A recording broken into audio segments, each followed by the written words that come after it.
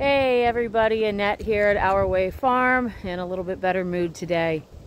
And so I thought I would try to do something, see if I can get some interactions and some comments back, some feedback. We're starting to, obviously it's it's not, it's February. We are starting to come up with our plans for what we're doing this spring.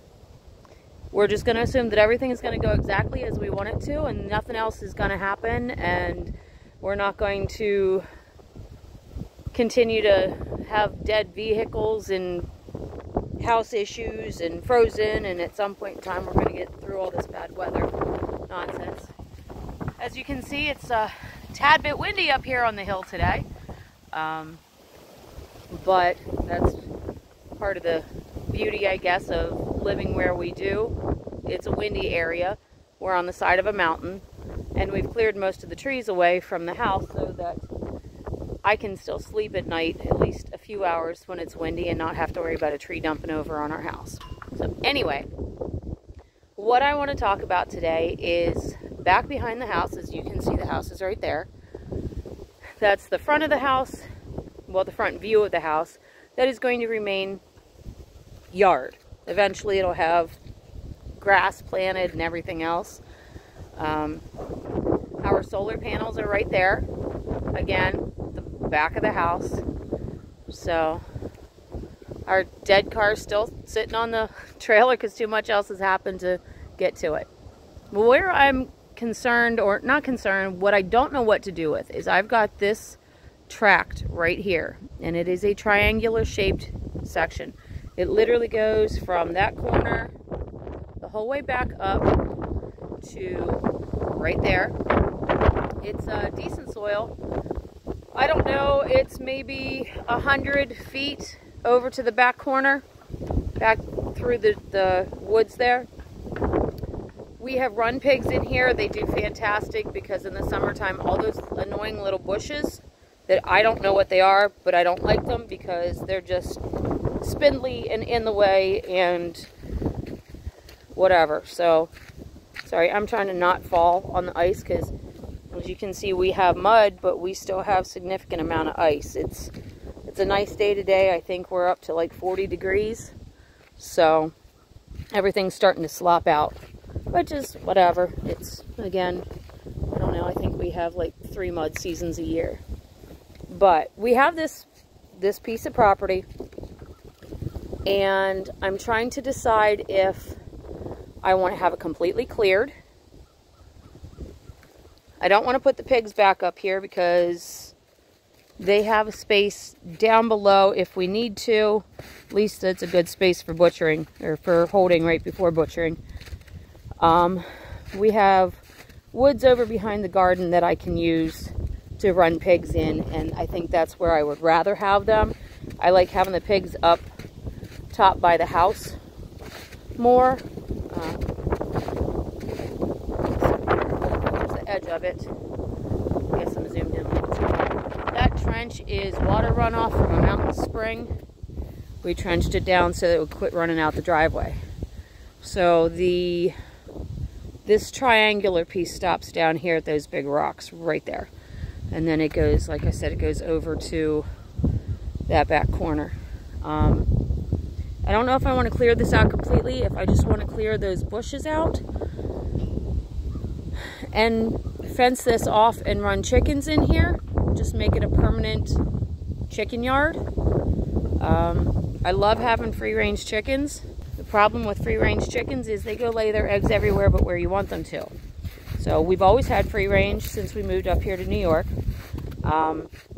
They've always had a house, a coop. They just choose to not use it. Ooh, almost fell, sorry. Yeah, they choose to not use it.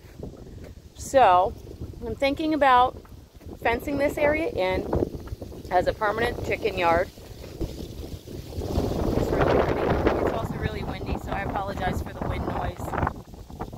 But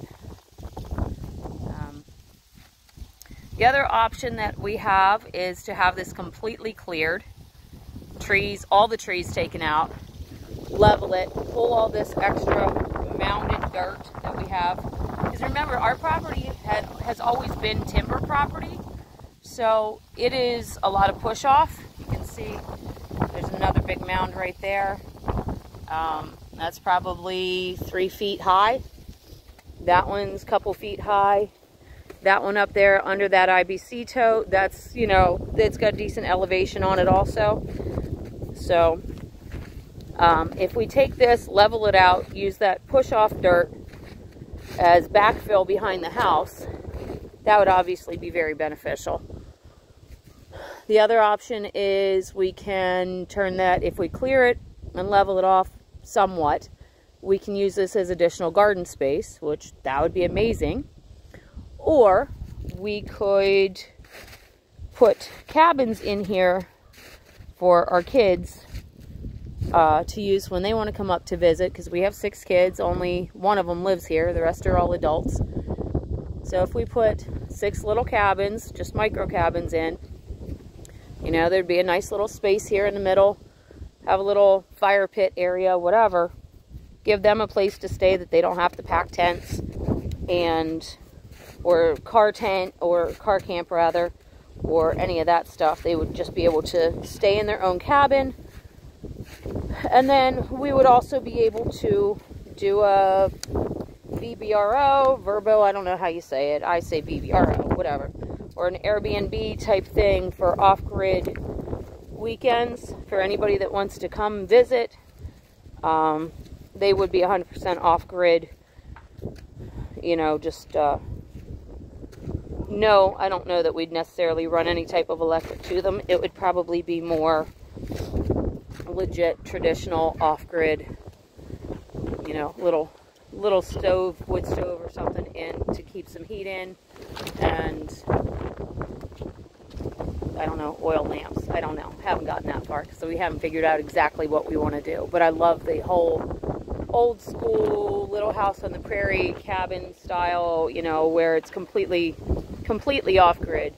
We're off-grid in the sense that we're not connected to any public utilities. We still have to go get propane to run our stove and our water heater. I guess technically that makes us sort of on-grid, but we're not connected to the electric company. So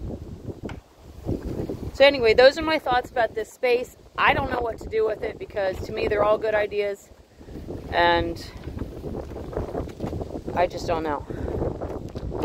This little bad boy here, this was our little greenhouse that we made, and obviously the plastic's all rotted out. It's 2 years old now, but this was made of pallets, and it was a quick throw together. I think Joe and I did this in like 4 hours.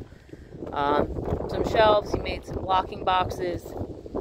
My biggest problem with this is this support ledge right here. I have to climb under it. He had to do that as a cross tie so that, you know, the sides wouldn't fan out too much, but that makes it really difficult for me with my hip. I have arthritis in my hip and a bad back, and you know, after you have so many kids, your body's like, no, screw you, I'm done. I'm not doing any more for you. And that's pretty much where mine is at. So, flip this back around. This is from the downside of this triangle. And I'm going to try to go down here without falling. It's just a slight decline. Nothing significant, but again, I'm in the wrong boots for one thing, because I have my cowboy boots on instead of my mud boots or snow boots. So that's poor thinking on my part. But this is that space. This is the back side of it. And I am really torn. Really torn as to what to do with this. I just don't know. I don't know that we need enough chickens. I mean, we definitely are going to raise some meat birds this year. We haven't been able to for the last year. The year before that, we tried to, and there were some feral cats that kept coming up because we had them down below in the pastured area, and feral cats kept coming up and killing them. So they wiped us out with 30 meat birds and 20 some layers. Look at that sky. Wow. It is gorgeous. It's windy as heck, but it is gorgeous. Sometimes, you know, life gets kind of shitty, and sometimes you feel like you almost want to give up, and that's usually when I grab the camera and come out and just remind myself how fortunate we are with this property. This is most definitely our dream property. I think if I had to do it again, I might go space slightly warmer or less windy. I don't know. I'm not a cold person anymore, so the cold doesn't bother me as much as I just don't like the wind anymore. It's kind of weird. But this space is supposed to get dug back down. You can see we got this is runoff from Mountain Spring. Back there is a runoff from Mountain Spring. And this pond over here, it's kind of hard to see. There it is. That is also runoff. So we had started, when we had the D4, we had borrowed a D4 dozer from my husband's old work to clear out for the house. We started to dig this out. The goal is to dig all of this out, back out a little bit, get all these lumps and bumps and everything out and turn this into an actual pond. I'd like to stock it.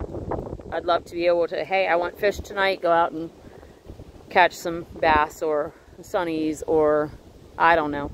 I don't know much about fish other than I enjoy eating it. So that's the goal, is to turn this. This actually leads back into a trail. You can see all of the tracks the dog's been out running. But that trail back in there goes the whole way up around the property and takes you down to the very bottom of the property.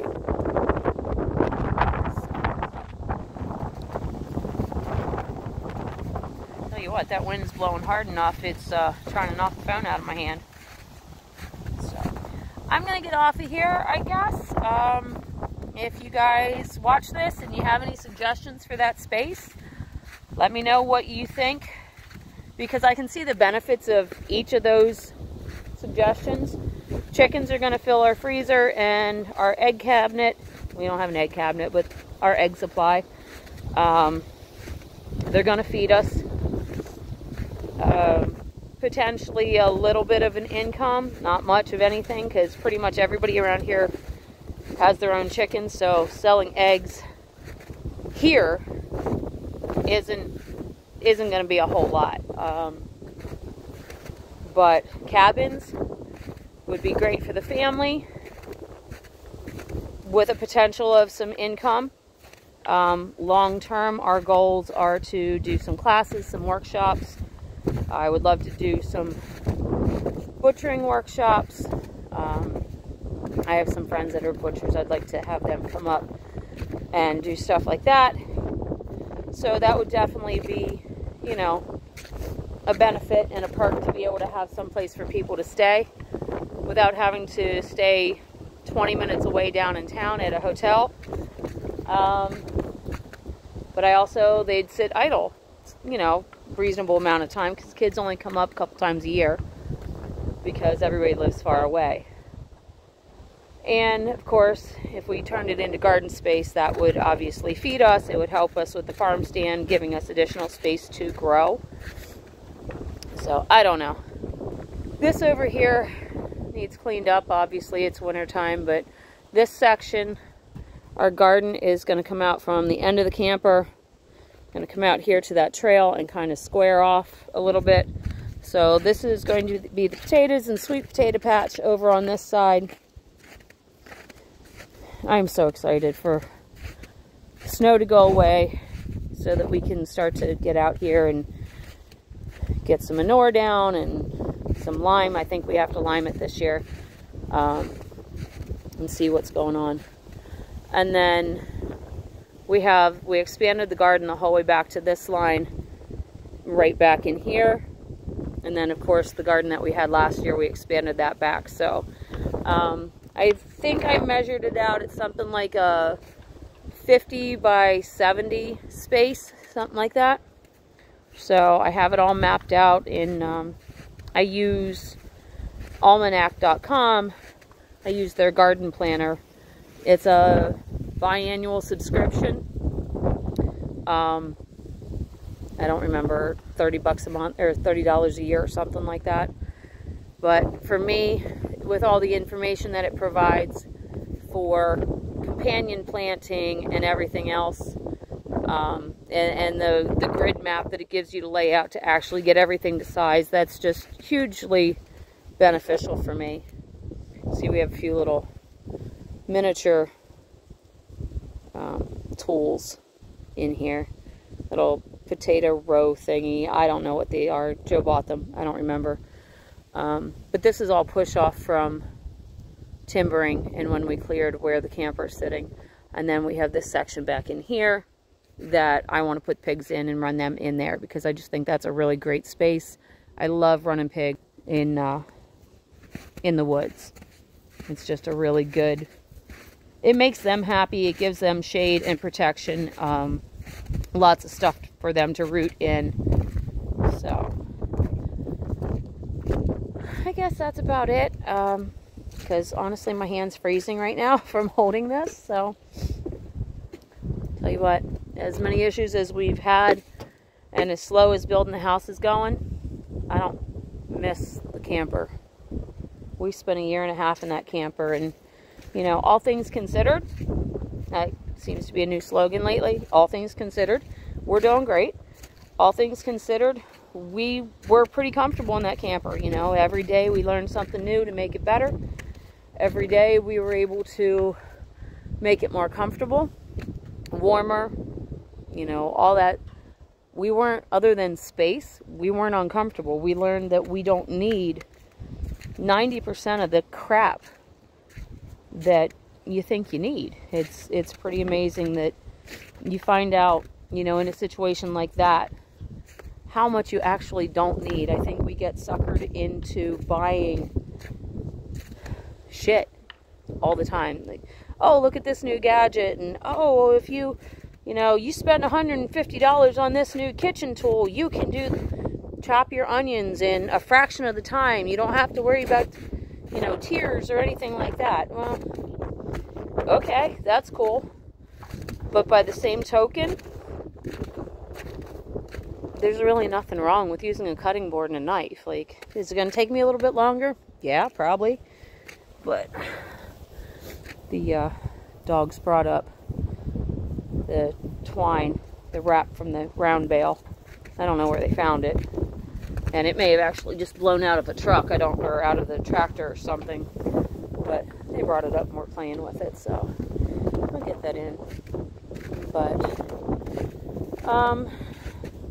I really appreciate, there's been a lot of people that have just started following us lately on Facebook, Instagram. We're on TikTok now.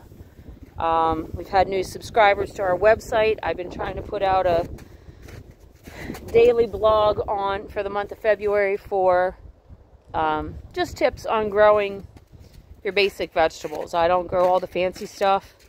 Someday I will. Right now I'm still learning. I'm still trying. And I don't want to grow a bunch of stuff that I don't even know if we like it. So, because that's just a waste. Unless the animals will eat it. If we don't eat it, it's just kind of a waste of time and space and energy and money and everything else. So, but I am trying to get a daily blog out, which I guess I actually need to go do because I forgot about it for today. Oh well. But what I was saying is we've had a lot of new followers and subscribers, and somehow I got into a network of amazing homesteaders on Facebook, and it's every day, you know, the channel's growing, the page is growing, and we're not huge by any means. We're still, you know, under 100 subscribers on YouTube, but I think I started it, holy crap, that's cold too. I think I started the channel 7 months ago. I think this is, when I post this one, it's going to be video 38 or 39, and that's including shorts. I haven't been real diligent, and look at that view though. Dang. Sorry, I get sidetracked with the views around here. I'm just very grateful. I feel like the people that have gotten involved with us recently, they feel like family, you know, and maybe it's just a common thread because we're all trying to do the same thing. We're all muddling through the same shit. We're all trying to learn. And I made a post yesterday that to be self-sufficient requires community, and it's really ironic. And we're not people to ask for a lot of help. And, you know, maybe past life trauma, maybe just who we are, maybe we're just both so controlling and independent that it's easier to do it ourselves than to have somebody else come and do it and screw it up. I don't know. Probably a combination of everything, but to have the outpouring of love and support and connection that we have received in the last, I'm going to say in the last several weeks, honestly, is where all of the new people came from. But the love and the support and the connection that we've had with all of our old friends and family and everybody that has supported us for the past 2 years and 3 months that we've been up here, we just want to say thank you. I know most everybody thinks we're insane. Okay, I'll own that one. We are. But following the norm doesn't work for us. We're not that kind of people. And, you know, you got to feed your soul. And when you work, spend your life working, and it doesn't nourish your soul and makes you miserable, then that's not where you need to be. And even if everybody else thinks that you're crazy, even if you might think that you're crazy for the idea, or to think that maybe you could, maybe you probably shouldn't. If it scares the shit out of you, please go do it. Please go do it. Like, there's just, this life is so short, you know. I see people every day that so-and-so died, somebody else passed away, this person was 25 years old. All these influencers, TikTok and Instagram influencers dropping over dead, you know, in their late 20s and 30s, and whatever the reason might be that they're passing away, life is freaking short. So who the hell cares what somebody else thinks about you? Go do what you want to do and be happy.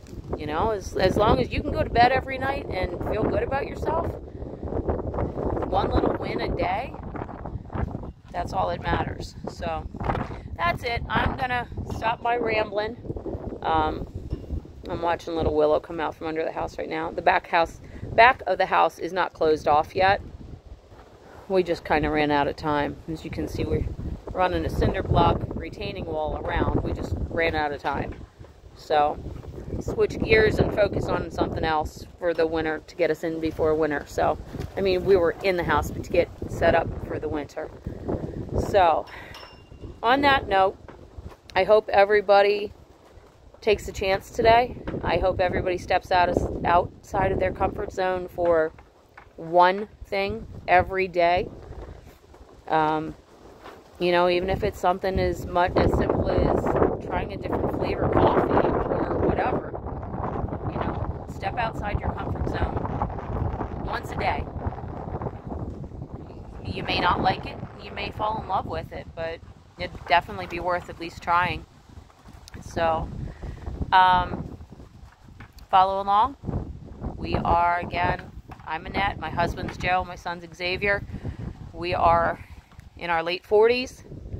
We are off-grid, 273 acres in New York on the side of a mountain, southwestern New York, and we are doing this by ourselves, you know, for the most part. No, we get some help here and there, but for the most part, we're doing this by ourselves, and we're building it, and we're making it work, and we're learning so much.